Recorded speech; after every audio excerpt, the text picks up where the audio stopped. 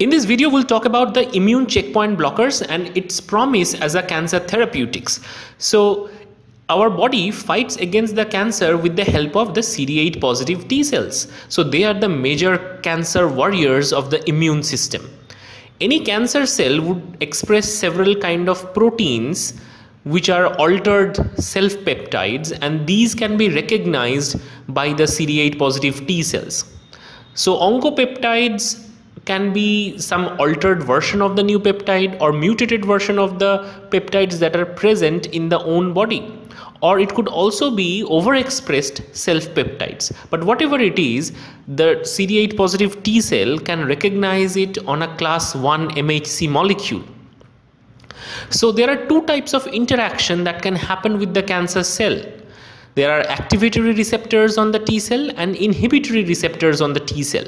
They work like brakes and accelerators. So immune checkpoint molecules are one kind of molecules that engage the brakes in the CD8 positive T cells.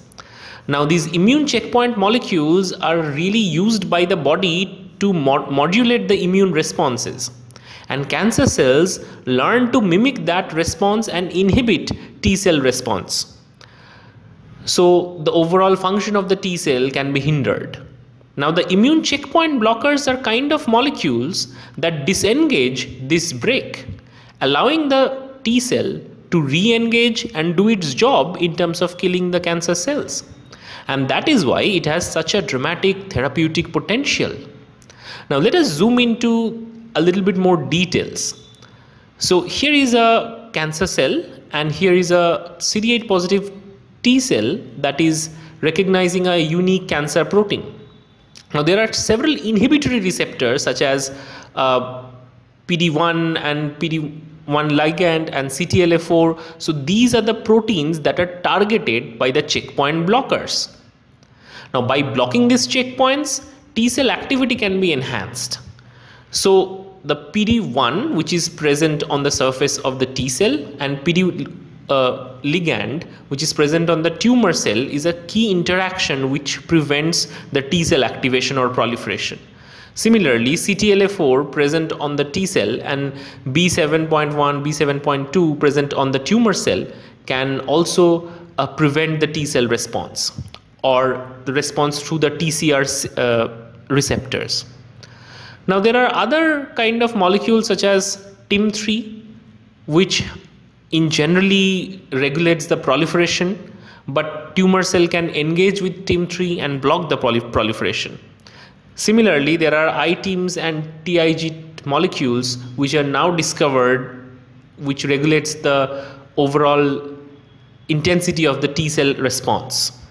Now, one of the most important interactions was PD1 and PD1 ligand and basically the CTLA4. So, the immune checkpoint blockers target these interactions. For example, if these interactions are blocked, then the response of the T cell can be revived. So, here are monoclonal antibodies which are generated against the PD1, such as semiplimab, nivolumab, pembrolizumab, etc. So all of these can actually block the PD1 and PD ligand 1 interaction.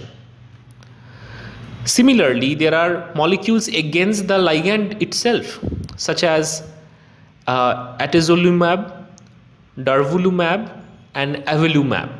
So all these prevents the inhibitory responses. Then there are molecules which target the CTLA4, such as ipilimumab, and all of these has dramatic cancer therapeutic potential.